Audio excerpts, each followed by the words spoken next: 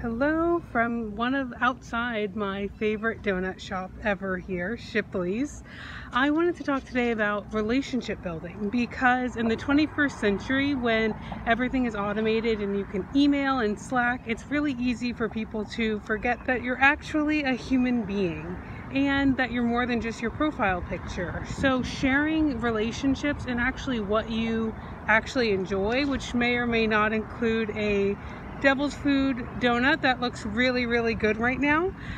but that helps people remember that you're actually a human being. I actually have a customer who loves ice cream, and so whenever we meet up we often go and grab ice cream, and that's something that differentiates my customer service or customer success experience from someone else's. Likewise, in this role as a customer success manager, you're often dealing with sometimes really high pressure or unhappy customers, and so creating that relationship and having someone believe that you're more than just your profile picture is really useful when you have to communicate a price increase or talk about a system outage.